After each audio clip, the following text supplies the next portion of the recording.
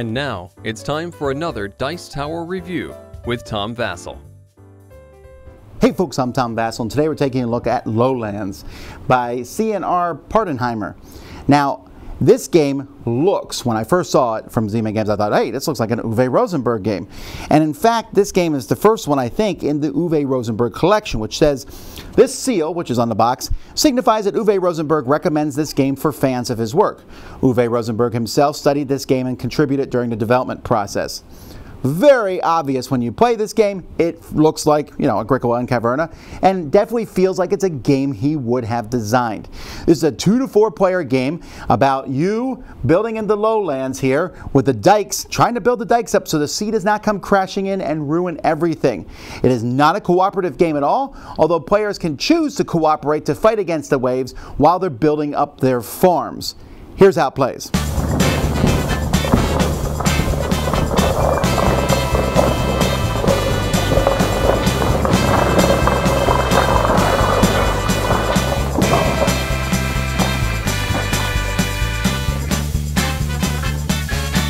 This is the main player board, and there's going to be a lot of different things going on that board, and then each player has their own personal board. Now on this board itself is where players are going to be placing buildings and their sheep. You'll see that there's some features on the board. Those affect some of the buildings, but the most important thing in here is you have a pen of fences. Everyone's going to start with that with 2 sheep on it. You also have a little sideboard here where you'll be able to build more things that go onto your board. Now players are going to be scoring points throughout this game in various ways. Some of those points are going to come from buildings.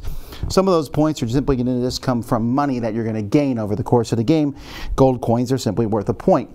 But one of the 2 main ways you'll be scoring points over the game is bound by this tracker marker here, which is going to start here. You're going to get points at the end of the game for each sheep that you have. The value of those sheep is going to change based on how this marker moves.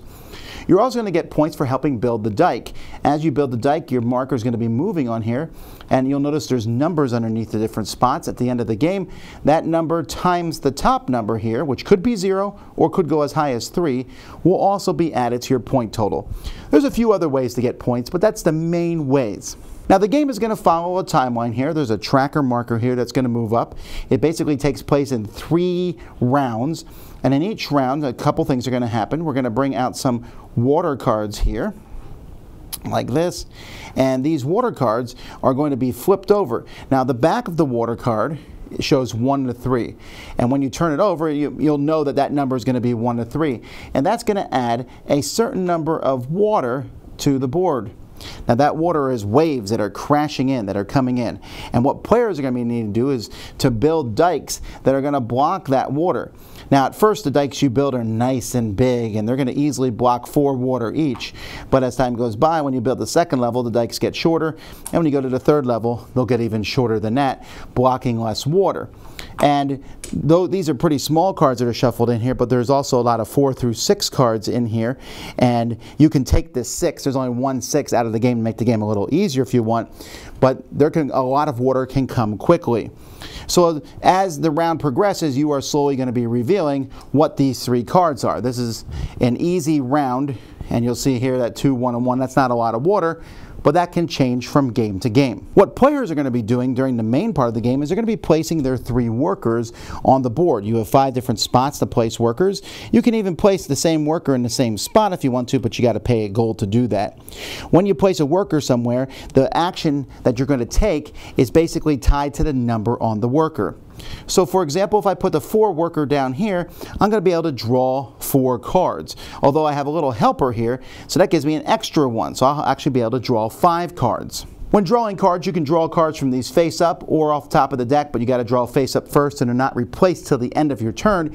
And there's 3 main resources in the game: stone, brick, and wood. So it's not like the deck has a ton of differentiation in it, and you'll be able to pull these cards in your hand. These are cards that you'll be able to use to build buildings and help build the dike. Speaking of buildings, players will be able to place workers and build buildings or features. So there's going to be a certain number revealed. These are buildings that there's only 1 more than the number of players in the game. Those are end scoring buildings. And then there's 2 different types of buildings that affect sheep and affect the dike usually, and then these are features which don't count as buildings. When you want to build one of these buildings, you are simply going to have to put down a worker that has at least that many actions, pay the resources at the top. So you can see this one is 1 brick and 1 wood. At the end of the game, this is going to give me 3 victory points. And this also says after you build a building, you can build the dike a little bit. Each of these buildings, when you get it, is going to be placed into your area somewhere. So maybe I'm going to put construction waste down here. Notice that the building itself has walls around it. These count as fences. So if you're building areas for sheep to go in, then these buildings can help. Some buildings have specific requirements that say they need to go in a specific spot, and some will affect, like this feature which doesn't have a wall, some will say, hey, for at the end of the game, for every pond that's showing, if you have 3 of them showing, you get 7 points. If you have 4 of them showing, you'll get 10 points. That's what that exclamation point means, is essentially the end of the game. You can also straight up build fences with a worker, placing a worker here. You can move a fence for each action you have, or build fences, adding new ones from your personal supply. So if I have 3 actions, maybe I can do that. You can never leave sheep unattended. They have to be completely penned in, and only 1 sheep can go into each spot at the end of a round. Now, when you build these, and when you build a building, whenever you build a building, you'll place one of your buildings on that building. You may reveal things here. Some of these are going to allow you to get extra things in between turns. So normally you're just going to get 1 card every turn, draw a card, but if I reveal all this, I'll be drawing 3 cards. And I can also place or move one of my 2 helpers on these spots. And when I place helpers on these spots, they essentially give me more actions or let me do something cool. Like for example, this action spot lets me buy or sell sheep from the sheep market, which is right here. You can only buy or sell from 1 row. So right now the maximum number of sheep I could sell would be 3, and the most I could buy would be 2. The price is the price that it's currently on the board over here, and then I just sell them for gold. If I have a helper down on the board though, I can sell or buy them for plus or minus 1 gold. The last action that you can take here is building the dike. This is a very important action.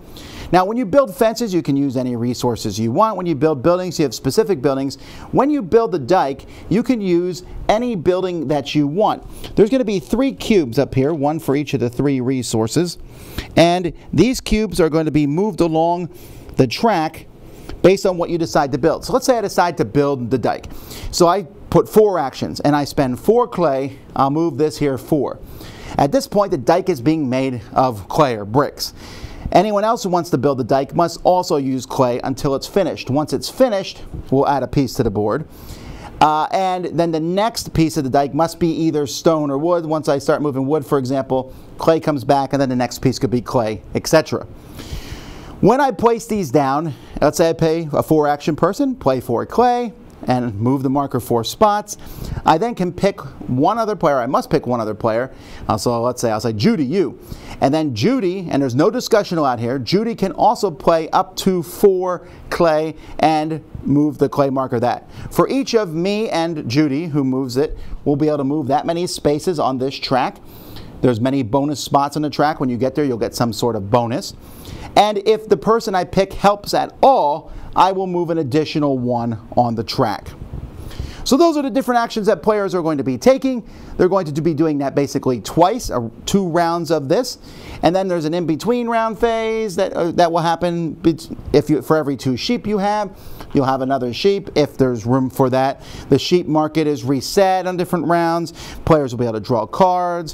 When these buildings are bought, more buildings will come out. There's some minor upkeep and things that will go on. However, at the end of that, there's going to be a reckoning up here. Did you block the water or not? If you didn't block the water, then each player is going to get these tokens, and these tokens are bad. You'll get these tokens, and at the end of the game, each one of these basically gets rid of one of your sheep. And you get tokens basically equal to the difference between you and the first place leader on building the dike. So if I'm 1 and 14, I'll take 13 of these tokens. That probably shouldn't or won't happen. On the other hand, if the dike is complete and stops the water, then the first place and everyone else will get money, coins, equal to the difference between first and where you are and the last place token. Also, this is going to move either to the left or the right depending on whether the dike failed or not. As the dike fails, helping the dike will get you more and more points. As the dike succeeds, that gets you fewer, but makes sheep more valuable. That's basically it. There's some other things in. Like I said, at the end of the game, there's going to be scoring and from the different buildings that will give you sorts of things. And, you know, as you build up, you can get a lot of points from sheep. You can get a lot of points from building the dike. Most points, winner of the game. Now, while there are a lot of bits in this game, it's not as hard to sort out as you might think. Now, there's a lot of sheep in this game. I mean, a lot of sheep. Look how many sheep there are. And yet the game still comes with some 3 sheep tokens in case you have too many sheep. I have yet to play or see a game that needed these, but it's nice that they exist. The only component I really don't like are these guys. I don't like that the stickers, I wish the stickers were colored, like with a white number on them or something, because the white sticker looks a little jarring on the workers. That's kind of a minor thing. The cards they're not great quality. You can see my game has seen a lot of play, right? And you can see the cards are already getting nicked up a lot, especially these are being used. And there's also a lot of symbology. You are constantly going to be saying, what does this building do? And fortunately, there's a whole sheet of, you know, what do these buildings do that comes with the game, and you'll be able to look them up. Yeah, I kind of wish they were a little clearer. Those are really my only negatives. I do like the board itself. I like how each player board has an alternative side. Doesn't change anything, but it just shows it raining. And in fact, each of the player boards in the game have a different setup of the background elements, which again is not a huge deal. These background elements don't come into play as much as you might think, but they do come into play. The whole thing looks really cool, and I really like the dike here. I like as the water moves across and it piles up, it looks like there's waves coming in, and then you're trying to build the dike and cover it up. That's a really cool effect, I think.